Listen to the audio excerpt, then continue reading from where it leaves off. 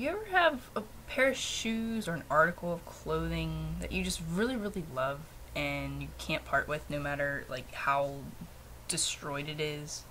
I have that problem right now. I have these shoes, as you can see, like my finger goes through the bottom of them. They're really super crappy Airwalk slip-ons, and I love them.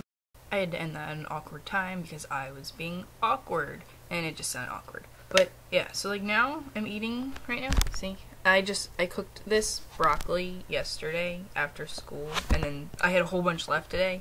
And I didn't mean to eat it all right now, but I put queso on it. Like, I just took a whole bunch of queso out of the jar, threw it all on here, heated it up.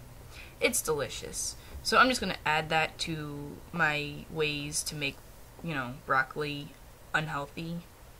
And yeah, alright, I have to go because I have to get ready for school. Yay!